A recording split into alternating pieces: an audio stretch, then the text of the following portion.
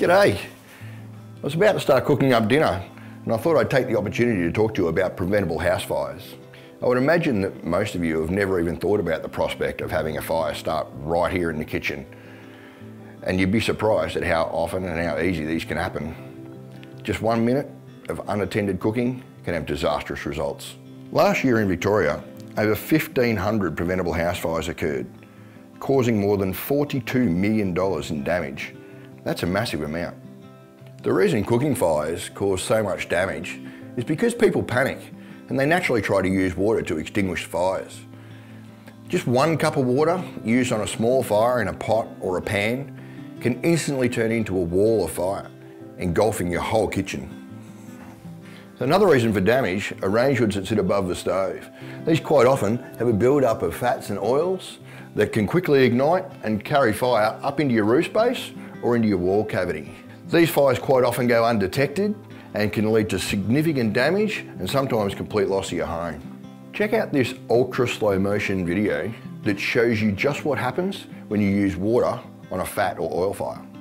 As you can see, when water is poured into the hot oil, it sinks to the bottom and it instantly boils. The steam and the liquid vapour leaves the pot or the pan in an explosive fashion, and it takes small droplets of grease or oil with it.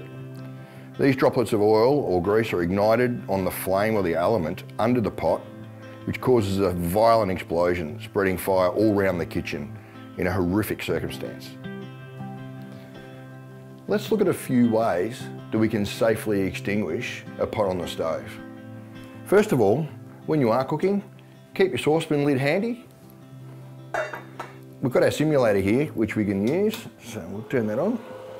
So if a fire does occur, simply pick up your saucepan lid and use it for protection. Drop it over the pot and always turn off the flame.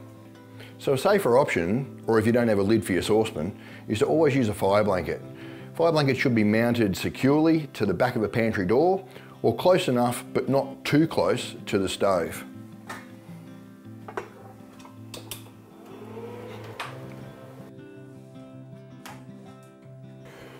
When we've collected our fire blanket, we always make sure that we keep hold of the tabs.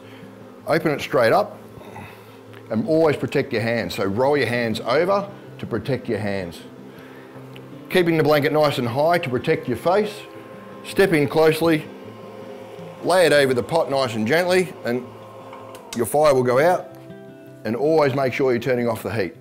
Your third option is your fire extinguisher. It's important to keep your fire extinguisher close and handy, but not too close to the stove. I keep mine in the top drawer. A few things to keep in mind with your fire extinguisher. First of all, the gauge. Make sure the gauge is in the green. It means that the extinguisher is ready to go. They have a safety pin which you will need to pull. Once you've pulled the pin, stand well back from the stove and let the extinguisher do the work. If you stand too close, the extinguisher has the ability of blowing the oil and the fat out of the pot up onto the wall, causing you more problems. So keep it nice and high, aim into the pot from a distance, and you should be good. So there's just a few tips to keep you out of trouble.